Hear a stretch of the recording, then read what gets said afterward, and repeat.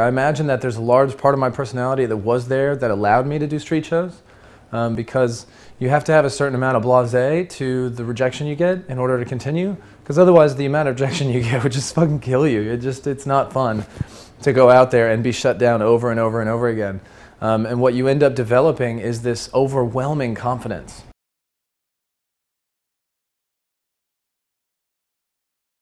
And we came to Zurich to start doing shows, and it was terrible. Our first show we made I think we made 7 Swiss francs, and one of it was a 5-franc coin, and then it was a bunch of other little stuff that added up to 7.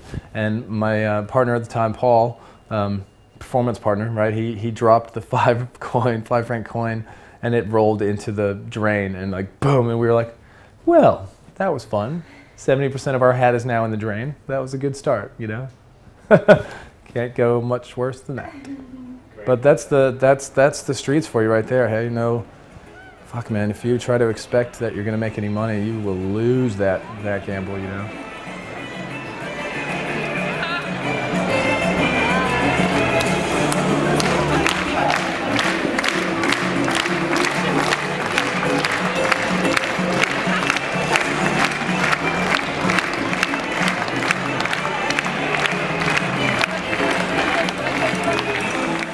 You just have to fucking go at it, and you just have to do 100 shows before you get 100 shows in the very beginning, and then you have an idea of how to do a show.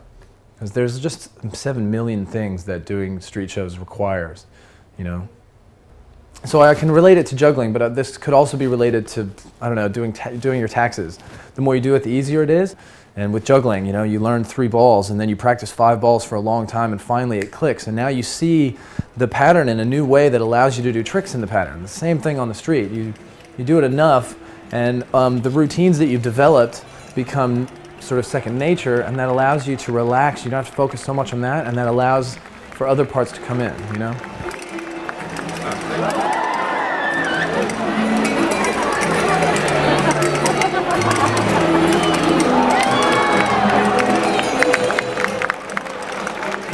Stage is just brilliant after working the street and, dealing with rain and no sound and shitty lighting or whatever, and then all of a sudden you have indoor, there's no wind, you can do any kind of balancing skill trick you want, or any kind of skill is so much easier inside.